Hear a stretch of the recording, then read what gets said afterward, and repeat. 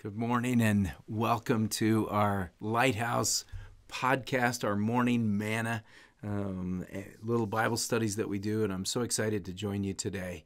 I just praise God for His love and His mercy, but one of the things that happens in our lives are things that we don't see coming. And I read an advertisement recently, and it described a change in the time of an event from 1 o'clock to 3 o'clock, and it was due to unforeseen circumstances. And so that's what I want to talk about today, is the unforeseen circumstances that we face in life, and how do we face them. So let's pray, and then we can talk. Lord, thank you for our time together today, as I look forward to trusting in the message that you have.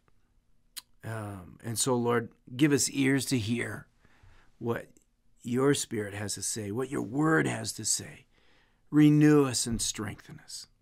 Lord, remind us that your love never fails. It's new every morning, and great is your faithfulness. Thank you, Jesus. In your name we pray. Amen. So, at the time when Jesus' followers were seeking after him, and things were starting to intensify with the Pharisees and the religious leaders and all of that, all of a sudden things took a major turn. And we refer to that as Good Friday. And I'm certain that their lives were majorly disrupted. But see, we have the benefit of knowing what happened after that fact. But they didn't have that benefit. They were right in the midst of it. Just like we, when we face unforeseen circumstances, is like, I don't know what's coming in the future.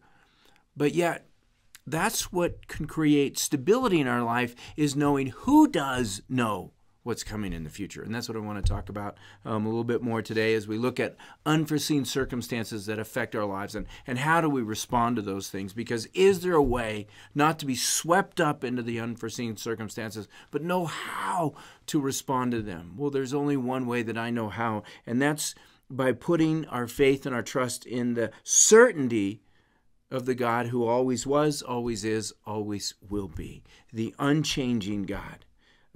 And the love that he has for us. There is a passage in Ephesians chapter 2, verses 4 through 9, and it says this: "But God, being rich in mercy, because of the great love which he loved us, even when we were dead in our trespasses, made us alive together with Christ.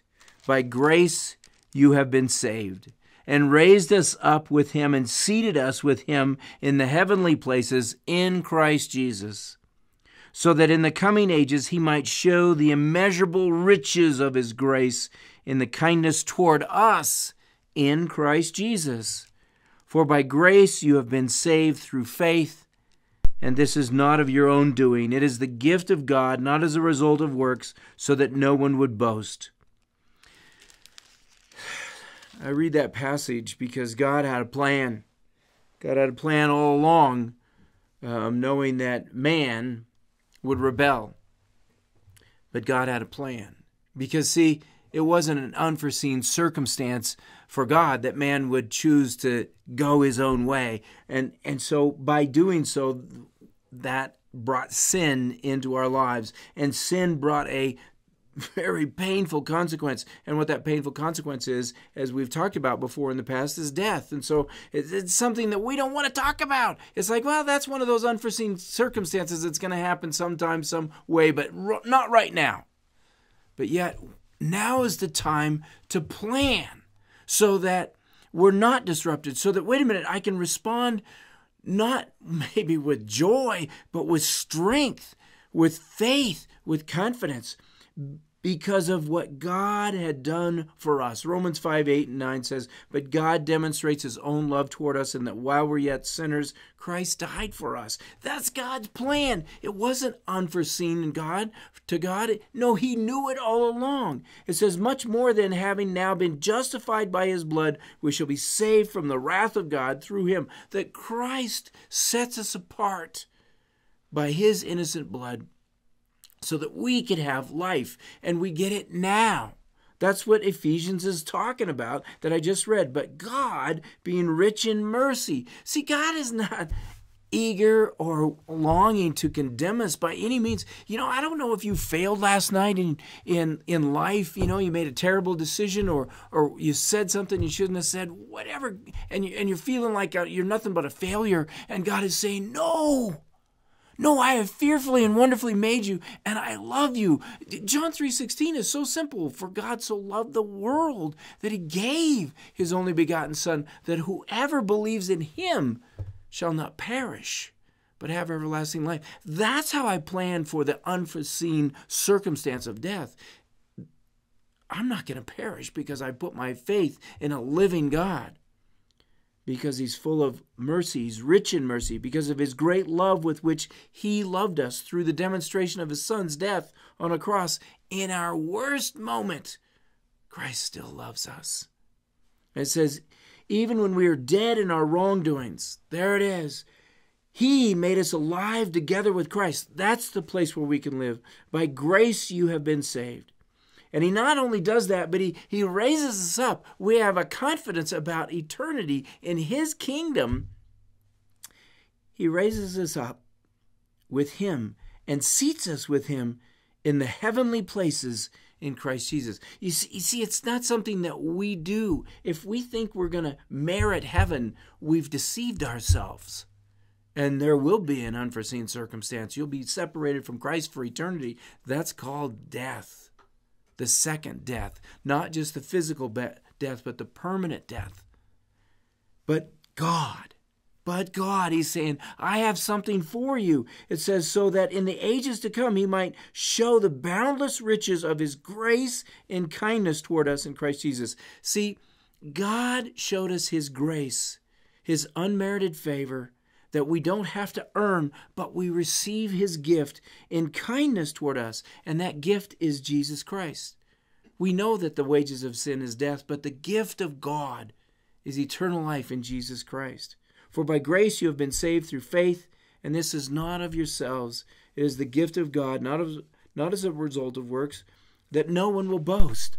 We're not going to stand before God and boast about, look at what I did. No, those people will stand there and they'll say, but God, look at all these things that we did. And he will say to them, but I never knew you. There's not a personal relationship with him. They don't know him for who he truly is, this Jesus of the Bible.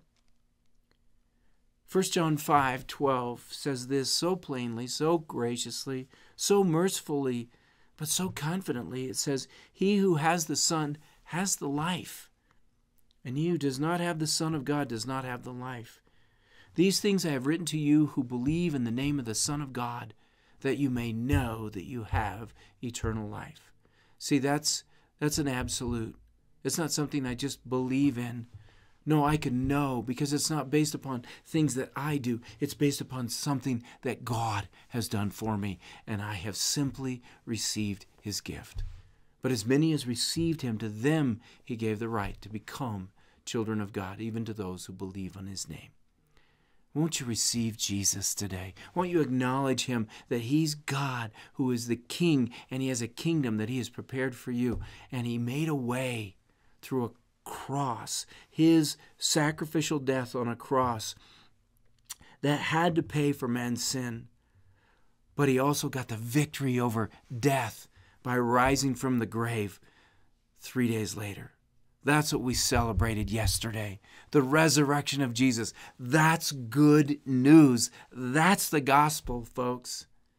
Won't you receive the joy of the gospel? Because the joy of the gospel is the joy of a relationship with Jesus that's everlasting.